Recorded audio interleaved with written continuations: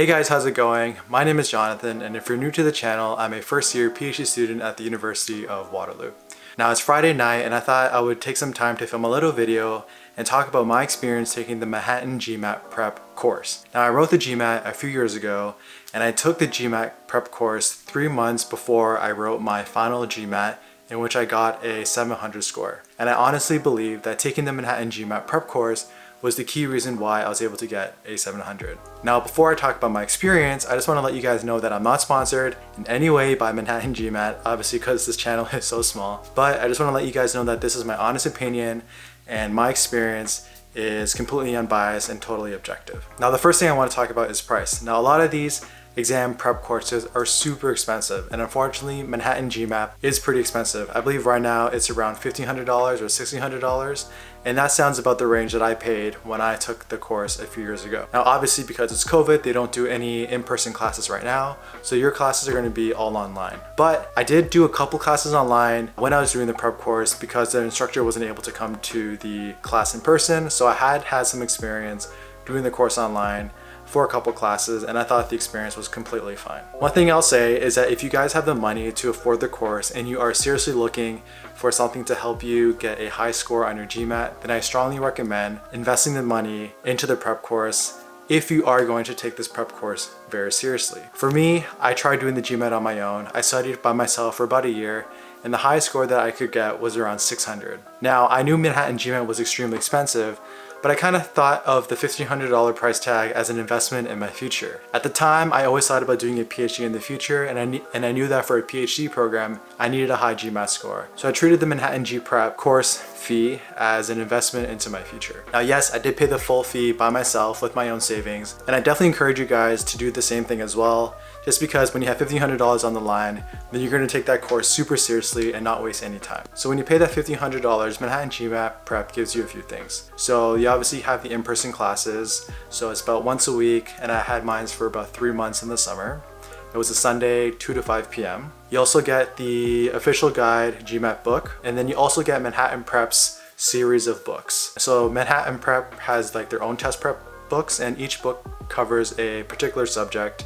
And these books are actually kind of expensive, so it's good that when you're paying so much for these classes, you also get the books as part of the deal. In addition, you also get, I believe, 6 or 8 Manhattan G Prep practice exams. So these are full-fledged exams that you can do to kind of practice where you are in terms of your skills. And I believe the last piece is that they have some sort of interactive online software component that kind of serves as your schedule. It kind of tells you your homework for every week. It has the questions online as well, so you can kind of practice doing the questions through a computer. And it also comes with some basic study guides and study schedules for you. So I took the classes in downtown Toronto, and they actually had the classes very conveniently at the George Brown campus near the water. So it was only a quick subway and bus ride away from me. Now in terms of the class sizes are super small, and I think that's definitely a key benefit when you're taking these prep class courses.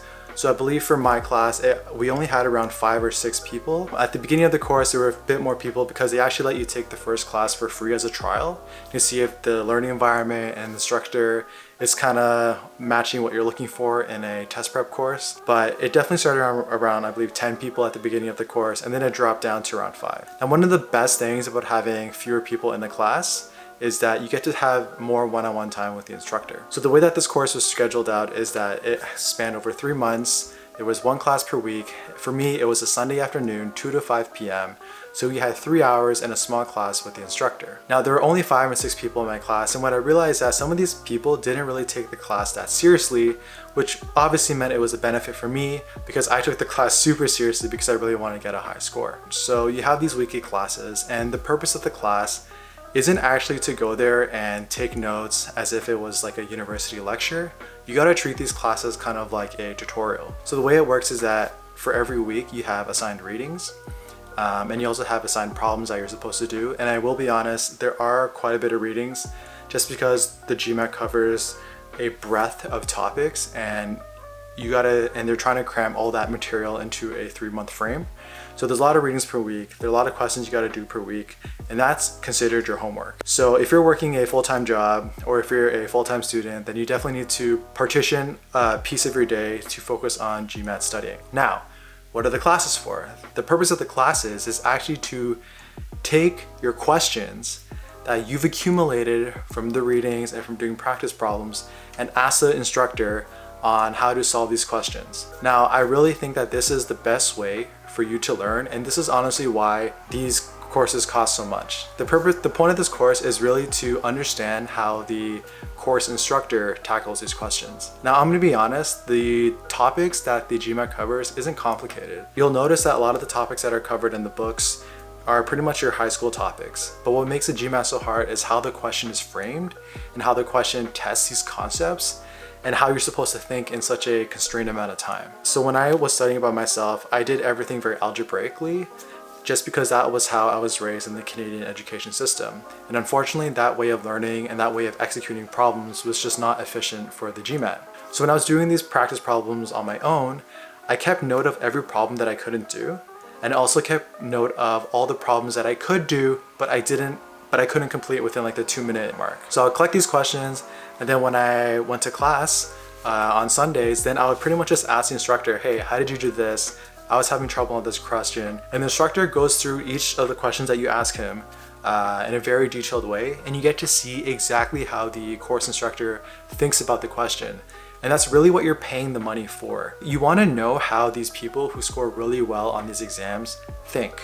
And then once you can see exactly their thinking process, you try to learn their methodology, and then you try to apply that methodology on similar questions you see in the GMAT. And that's pretty much what I did for those classes. You gotta come prepared, you gotta have questions, and that's honestly the best way you can make use of your time over there. If you don't come in with questions, then you're not actively tackling the areas that you're not succeeding at. And if other people are asking their questions, then the instructor is going to be focusing on developing their skills and not your skills. So that's why I mentioned before that it's really important that when you take this course, you got to take it super seriously. Because in my small class of 5 or 6 other students, I did notice that some of the other students weren't coming in with questions ready to ask the instructor, but I did. So it was almost like a 3-hour personal tutoring session between me and the instructor. The instructor also gives you his email address, so if you're working through questions throughout the week, you can just send him a quick email, and he'll honestly and depending on your instructor, the one that I had was really good. He would respond within like an hour or two, assessing my methodology, assessing my response, and then sharing how he would answer the questions. And really that is how at least the Manhattan GMAT prep course really worked.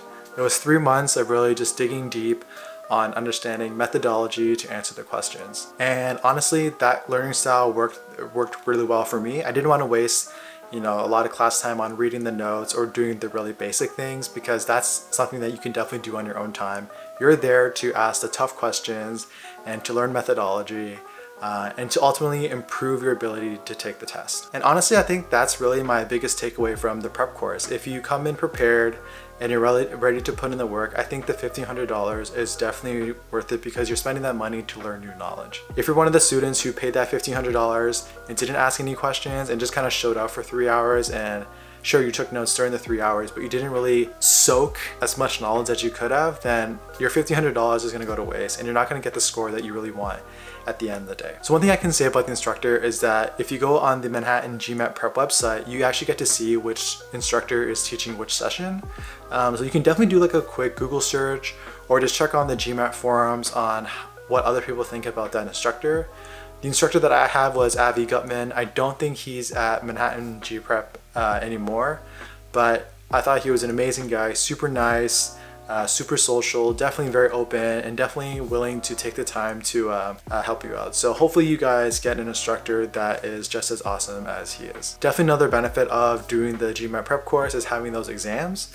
It's pretty obvious, the more exams that you do, the more you're accustomed to the I think it was like 4 hours of exam length, the type of questions that are being tested. You get to practice your mentality. So it came with, I think, 6 or 8 practice exams. I don't remember off the top of my head. And I believe what I did was I would do one exam every week or every couple weeks. And obviously, the first couple exams, you're gonna pretty much bomb. But then I think by the 6th exam, you're already in the mindset, you're already in the groove. You kind of have the emotional and mentality aspect kind of prepared, because you've done the exam so many times. So I do think it's really good that Manhattan GMAT does give you a lot of practice exams to work with. There's also the social aspect of doing the class. You know, sometimes studying for a professional exam like this can be a bit lonely just because it's not like in a university or college setting where you're kind of studying with your friends or your classmates and you're all kind of struggling together and things like that. Studying for a GMAT can definitely get a bit lonely if you don't have someone else that you know who's also doing the exam with you. So through these classes, you can definitely meet some other people, learn about their backgrounds, and then form study groups and kind of support each other through this journey. And I always think that's definitely having a good support system when you're doing something that's a big challenge always goes a long way. So you guys can definitely make some potential friends or potential contacts through this class as well. So I think that's pretty much all I have to say. Overall, I had a really great experience. Yes, it cost a lot of money, but because I took it seriously, I think I got the most that I could out of that course. And obviously, my score went from, I believe, a 610 was the last GMAT that I took before taking the course, and then I went from a 610 to a 700 within the span of 3 months. So overall, I thought it was a great investment, and obviously now because I'm doing my PhD program, that $1,500 at the end of the day, I think it was worth the money. So let me know what you guys think about this video. If you guys are writing the GMAT, leave a comment down below about what your experience has been so far. If you're considering to go with a test prep company, definitely consider Manhattan GMAT. I think if you go on the GMAT forums, you know, they're constantly rated as one of the best test prep companies out there. I never looked at Kaplan, Veritas. I never done any of those classes. I only went with Manhattan GMAT just because it was the most prevalent one that I saw online. But based on my experience, I think it's a great option for you if you're looking to get that leg up in the competition. So if you guys enjoyed this video, then consider subscribing to the channel, hit that thumbs up button, and hit that notification bell, and you'll be notified of my future YouTube videos. Right now we're at 44 subscribers and the community is still growing. And thank you to all my subscribers and everyone who's watched my videos for your support. So have a great weekend, everyone, and I'll see you in the next video.